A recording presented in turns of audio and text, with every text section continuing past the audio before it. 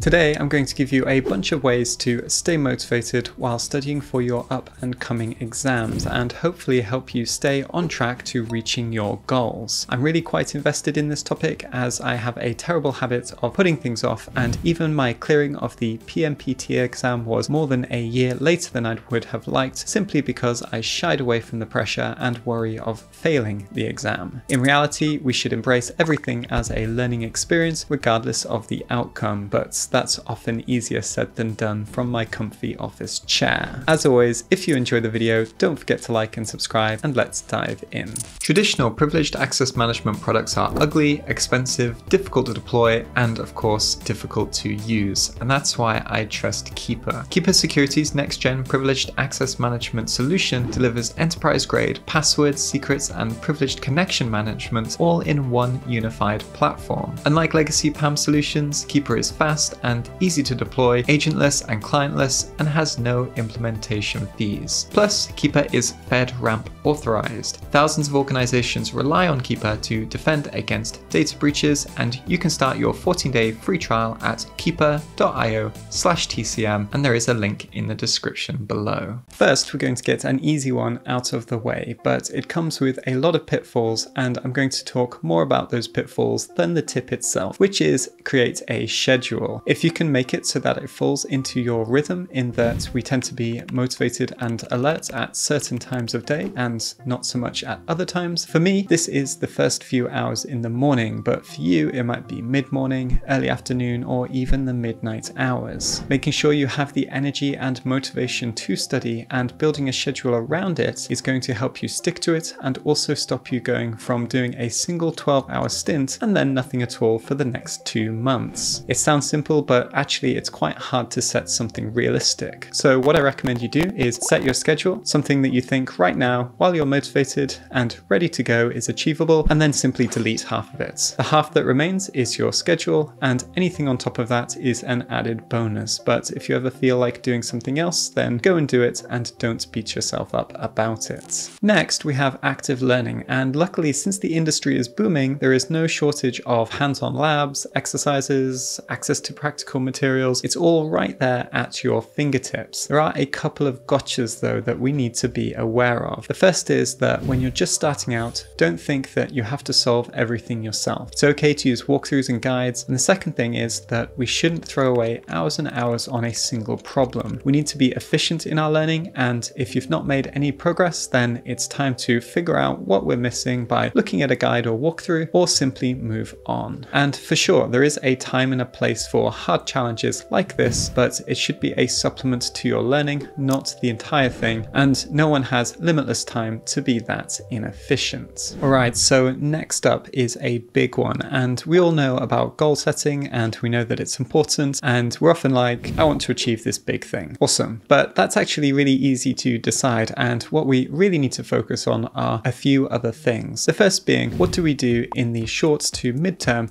in order to achieve this big goal? And second, what can I do this week or even today to work towards it? When you're deciding these smaller details, make sure that you can check them off a list so that you don't set yourself something like, I need to improve my programming. That's a terrible goal. But being like, I want to complete the Odin project course and I'm going to do a module each week so that I eventually improve my programming is an excellent and achievable set of goals, and each week you can tick off a new module and you're going to be continued to be motivated because you can see the progress and eventually attain your bigger goal. So with that example, we had some clear actions, and each week we're able to tick things off a list, and if you break down your exam or study goals like this, then your chances of success are going to skyrocket. Luckily with exams, there's often training, so you can of course start there by completing the training and then supplementing that with some extra challenges of some kind or review or practice. And honestly, if you stay consistent and don't burn out, in the long run, you're always going to be successful. Now, you might be like me and a lifelong lurker on things like Reddit and Discord, and even though I make a conscious effort these days